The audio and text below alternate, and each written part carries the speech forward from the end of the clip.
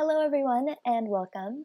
My name is Princess Tara Zamani and today I will be presenting my senior thesis. So over the last year, I've been working under the guidance of Dr. Neil Cotter, and my project was an FPGA implementation of a linear spiking response model neural network. So let's get started. I'd like to begin by addressing why do this research, right? What is the purpose? And the inspiration behind it really comes down to one thing: the human brain. Ultimately our goal is to be able to recreate this, just because the brain is so ideal in its functionality and power efficiency. But that's a pretty big task. So we believe in order to start that, you have to understand its basic functionality. So that's why we focused in on spiking neural networks instead of SNNs, because it's more biologically plausible. SNNs allow us to step into the details, and they provide a variety of opportunities. First of which is replicating the brain's behavior. That has multiple benefits behind it. First, it helps us further understand the human brain, right? Once you have a model set up, replicating the basic structure, you can use it to explore how those structures interact and learn new things about it, which is what we did in our research. In addition, there's the machine learning aspect, which is a hot topic. ANNs have been quite successful within the last decade with speech recognition and self-driving cars and everything, but when you consider how the model actually works, by averaging all the spiking behavior as the inputs, it really blurs out a lot of the details that the actual brain is using. So SNNs allow us to step back into that. SNNs also give an opportunity for power efficiency. The golden standard, again, the human brain, it only uses 20 watts of power for all of the computations it does. So going back to how it works gives us the opportunity to really capitalize on that and use SNNs to do that. So when we're replicating the brain, right, you have to start with its basic structure, which is the biological neuron. So just a really brief overview. How a neuron works is there's various spikes that come in, electrical pulses, on the input branches, and in the soma, if the summation of those spikes is larger than an internal voltage threshold, then a neuron fires its own spike that travels down the axon. The synapse introduces its own new weights, and then it's propagated on to the next neuron. Now stepping into our linear mathematical spiking response model. So on the picture on the left, you can see the different spikes coming in, like in the previous neuron. Those all have different amplitudes and are at slightly different times. I know it's a little hard to tell in the picture, but they come in and they get accumulated, the same behavior occurs. Within our model specifically, we have made this a linear system so that we simplify the synapses to linear triangles. And this is a bit different than other SNN models that have been used in industry. Those usually shoot straight up and then have a decay time that decays exponentially afterwards. But that kind of gets rid of any rising time that is in the model. So having triangles allows us to maintain that rising time, which gives us more information during our calculations. In addition, I'd also like to emphasize that this really makes it super nice for event-driven spiking neural networks, because you don't have to do processing with every small time step. Once you're at the base of this neuron, you know that the next event is happening, in our case, one time unit away when this synapse transitions from the positive to the negative slope, and then one time unit away again when it goes back to 0. So for event-driven purposes, super simplifies things. We could just jump forward to the next event time. The black line on the right is the accumulation of all the triangles. You can see that's also linear, and as soon as it passes threshold, then we get the orange line, which is the firing time at time tau.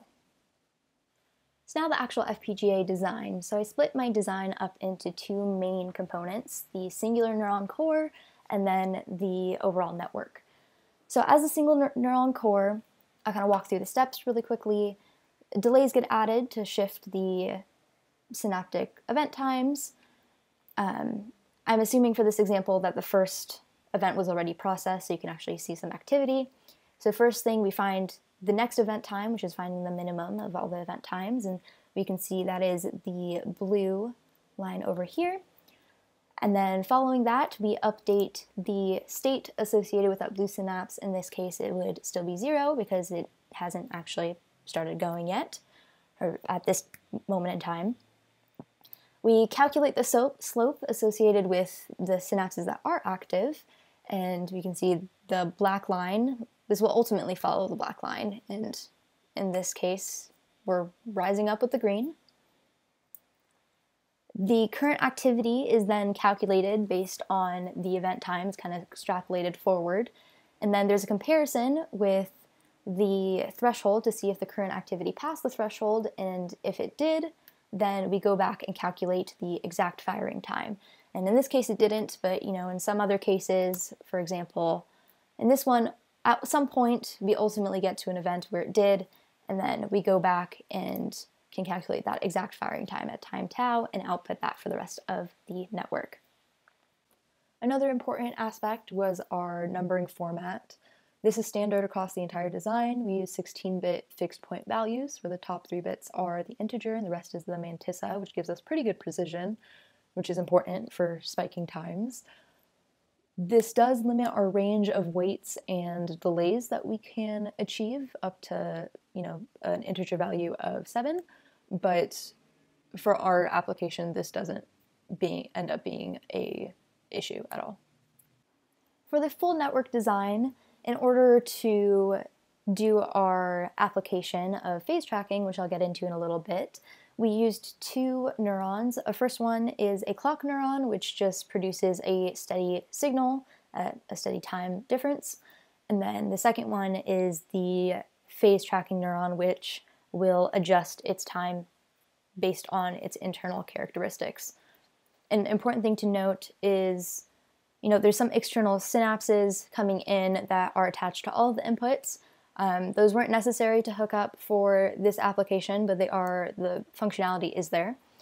Also, the go signal is important, which I will get into on the next slide. So within the network, right, one of our main concerns is neuron synchronization, right? You have these 2 neurons that are now processing events at different times, at different rates, and updating. So how do you get them all to align with their multi-neuron processing? And our solution to that was by dividing the processing into what we call time epochs.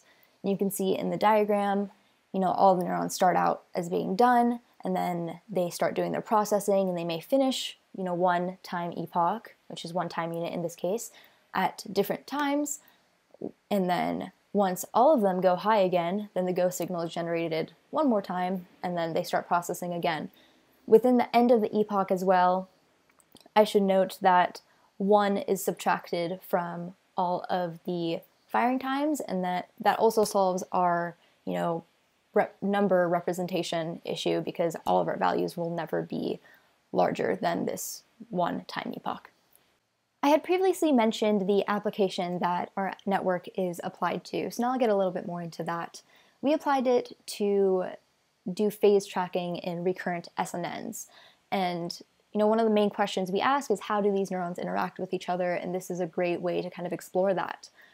Through some of the previous tools that were developed by myself, Dr. Cotter, and Fatima, we were able to look at these networks with a really simple model and achieve phase tracking just by changing the internal characteristics, specifically of the phase locking neuron. So this is actually pretty novel in the academic realm in terms of us being able to do this with such a simple network. It has been done before, but usually with pretty complex mathematics that require some sort of special case to get it to work. So the fact that we could do this was really cool. There's 3 types of behaviors that can be observed. Stable behavior, which is when, the phase locking converges to a stable value. There's an unstable behavior, in which case the firing times keep getting further away each other and the network dies down. Or there's chaotic behavior, in which the time change pretty much produces random values, and I'll get into the results. So the first one, the stable behavior, the top graph is from a research paper that we just published recently. This is from the simulation of the network. The bottom graph is from the actual FPGA results in those firing times. I also attached a video of the two neurons. The one on the right is the clock neuron, and the one on the left is the phase tracking. Sometimes there is a bit of aliasing, so if you see those kind of like dark, how the video goes dark a little bit, that's the blue neuron firing, and you can see it kind of went into a stable pattern. The next one is unstable behavior. You can see in the simulation graph, after a few spikes, it just dies down. Same thing happens in the FPGA model. It is inverted a little bit, which, if I'm being honest, we're still kind of analyzing why that is. My hunch is that it's because they started at different firing times, which caused a little bit of differences. But within the demo, hopefully there's no aliasing in this one. You can kind of see that after a first glimpse, let me maybe try to play it again.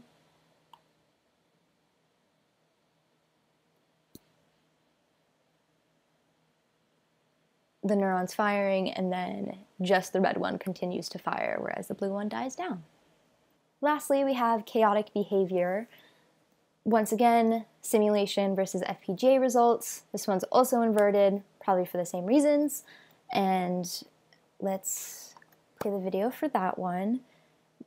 There may look like there's some patterns happening in the graph. However, I did go over the actual data associated with it, and they are actually different values, which was really cool. And yeah, you can see in the video that some of the intervals between them are shorter, whereas some of them end up being longer. And that concludes my presentation. Thank you for listening, and if you have any questions, please feel free to contact me either through any of the links provided or at the technical open house. So I hope to see you guys there. Thank you.